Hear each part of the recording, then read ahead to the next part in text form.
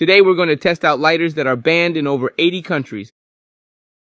Starting with this one here that looks like a gun.